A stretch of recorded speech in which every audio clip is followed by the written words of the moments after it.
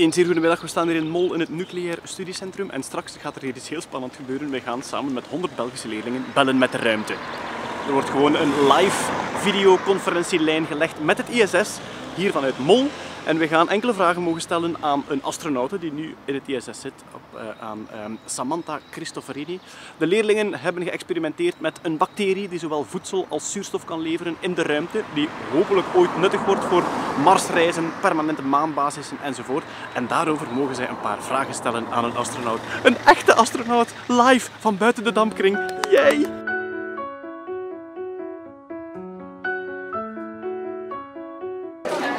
Merci. Bacterietjes. Astronautenvoedsel.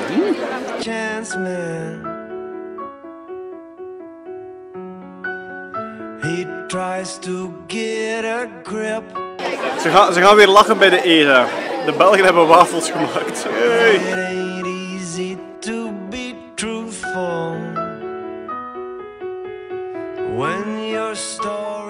Straks wordt er hier gebeld met de ruimte.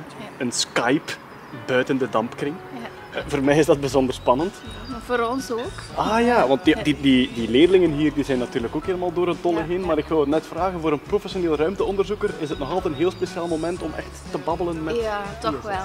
Allee, wij doen wel ruimtevluchtexperimentjes, dus wij bereiden alles voor en wij geven dat dan wel mee met de astronaut op zijn vlucht en hij doet daar van alles mee en we krijgen dat terug. Maar de gelegenheden om zelf het directe contact en de vragen te stellen zijn toch niet zo frequent. Space is where we belong. Anywhere but here. This place is torn.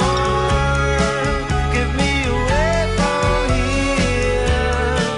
I wanna go to... Hello, my name is Ludwig. I'm 12 years old, and my question is, what time do you use in space?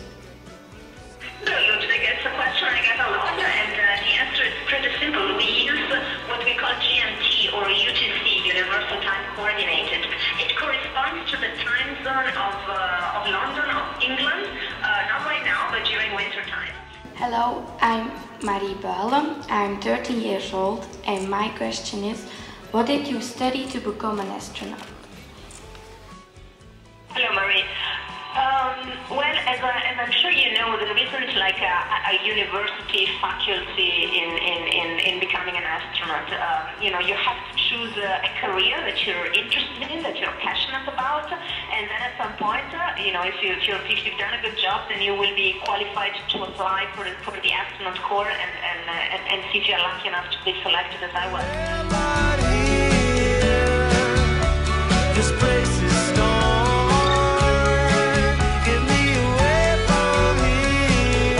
wonderful event. We have been talking to space. Amazing. I don't think this smile will disappear for a month.